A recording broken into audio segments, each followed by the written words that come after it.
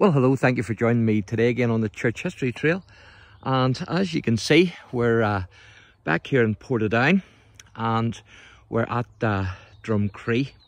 And of course, you can see the church there, Drumcree Church, up on the hill with the bell tower.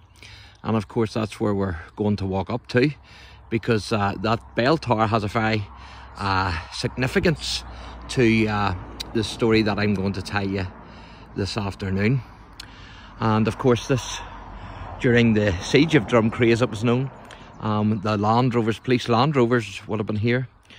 This road would have been thick with police Land Rovers. An army would have been in the field, and of course they would have had their bollards and barbed wire and everything. And of course that was to keep the Orange men from walking down towards the Garvaghy road, which the residents there had blocked. And so that was back in the day, but we're here and it's peaceful today, thankfully. And so we're going to walk up towards the bell tower, because, as I say, the bell tower has a great significance to the story that I'm going to tell you. But definitely a lovely sight there up in the hill, isn't it? Very beautiful. So who I want to talk to you about today is a gentleman called John Mitchel. Now, John Mitchel was a Protestant Irish nationalist activist who was the editor of his own paper, which was the United Irishman. That's what it was called. Who in 1848 was sentenced to 14 years penal transportation, as it puts it, beyond the seas. And he was born near Dungiven in County Derry / Londonderry on the 3rd of November 1815. And his parents was the Reverend John Mitchel Sr., who was an unsubscribing Presbyterian minister with Unitarian sympathies, and his mother was called Mary. Beautiful scenery here, as you can see. It's a lovely day. Now, the Reverend John Sr. was minister in Newry, and at the age of 15, young John Jr., he entered Trinity College, Dublin. And of course, Trinity College was founded by Queen Elizabeth I in 1592. So you can see the church there up in the hill, and that's where we're going to be heading to.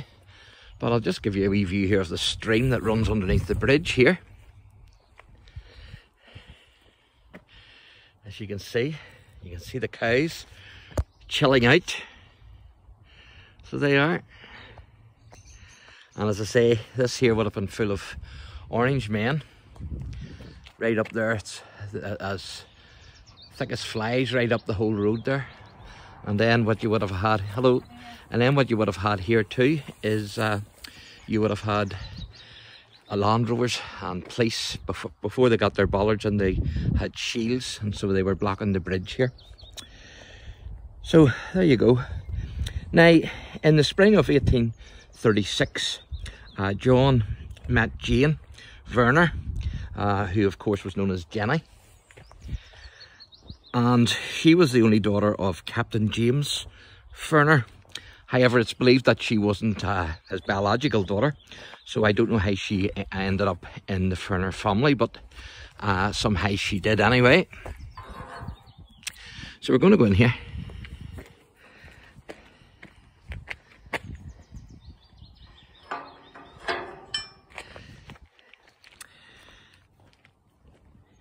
And the Werners were massive unionists from Armagh. All except Jenny, that is, who herself was an Irish nationalist. Very strange indeed. But you have to remember, this is Northern Ireland, and back then it was all Ireland. So we're a funny people here, there's no doubt about it. Now, the couple were married in the bell tower of Drumcree Church in 1837 in February.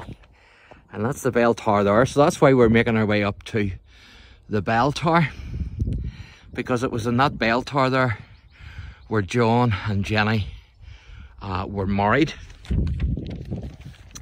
So Very interesting indeed. Now, the couple lived in Banbridge for a time, where John, as a qualified attorney, opened a new office in Newry to practice law. And they ended up in America. And John Mitchel was both pro-slavery and he was also anti-Jewish, because he argued against the emancipation of the Jews, and he also wanted to reopen, believe it or believe it not, the African slave trade, much to the dismay of his fellow Irish Republicans. And so you can see the beautiful scenery here of the countryside. So he's quite a controversial figure, even among Irish Republicans, there's no doubt about it. Now, 3 of his sons joined the Confederate Army during the American Civil War. Of course, the American Civil War was from 1861 to 1865. And they were James, Johnny or John, and William, or Willie as he was known. Now, Willie was actually in the Stonewall Brigade. Believe it or believe it not, that was General Stonewall Jackson's brigade. And Willie was killed at Gettysburg in 1863. And in 1864, John, or Johnny, was killed at Fort Sumter. And Johnny, as he was known as John Jr., he died after 3 hours of agony. He was actually hit by a shell. And here's what he said: "I die willingly for South Carolina, but oh, that it had been for Ireland." So he was certainly following in his father's footsteps right up even to his death. Now, the other son, the oldest son, James, he lost an arm in one of the battles near Richmond in Virginia. So, big connection with this family and the American Civil War. And John Mitchel Sr. himself, he had volunteered for service in the Confederate Army, but he was actually turned down, believe it or believe it not. And the reason why he was turned down was because of his defective eyesight. And it rendered him then incapable for such service. So, amazing.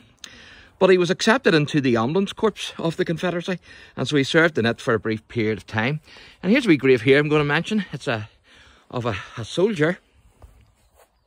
And as you can see, it's Private J. Morrison, Pioneer Corps, 13th of February 1944, and he was aged 45.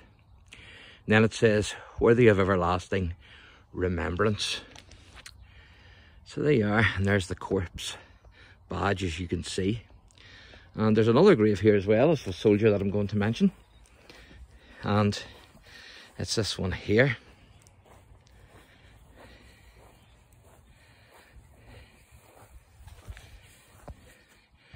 And this is Private R.J. McNally, the Ulster Defence Regiment, 13th of March 1979, and he was only aged 25, and that's from his father and mother, and that's the family grave there then, the McNally grave. So there you are. In the year that John Mitchel died, which was 1875, before that he was actually elected to the British Parliament, believe it or believe it not, for Tipperary. And he was actually elected on a platform of Irish Home Rule, tenant rights and free education. And he was denied his seat twice because he was a convicted felon, because he, of course, he had been transported. And he died at his parents' house in Newry on the 20th of March 1875, aged 59. And he's actually buried in Newry.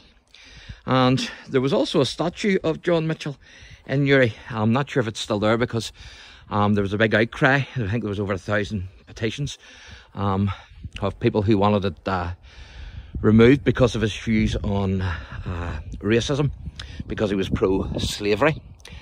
And so there's a big outcry. I don't know where that statue's still there or not. But here we are at the bell tower of Drumcree Church. And This is the church saying that John and Jenny Mitchell were married in this actual bell tower, I've been told. So there you are. Unbelievable. Now, obviously we can't get in today because it's not open. But if you check out a wee short video I done on Drumcree and John Mitchell, I done a wee short video where I actually filmed inside the bell tower. And it's a wee short one, but it'll let you see inside it. And I do mention John Mitchell in that wee video. So we can't get in today, but if you check out that wee short one in my short videos, then you'll be able to see inside the church. So there you are. So thanks for watching, and God bless.